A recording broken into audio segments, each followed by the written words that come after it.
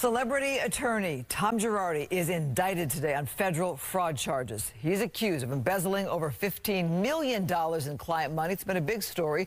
Girardi is charged with 5 counts of wire fraud that carries a maximum sentence of 20 years behind bars. He's accused of stealing millions from clients who lost family members in a 2018 plane crash. The 83-year-old is in the middle of a divorce from Real Housewives of Beverly Hills star Erica Jane. Girardi was disbarred in California last summer. He's since been diagnosed with Alzheimer's and placed under a conservatorship.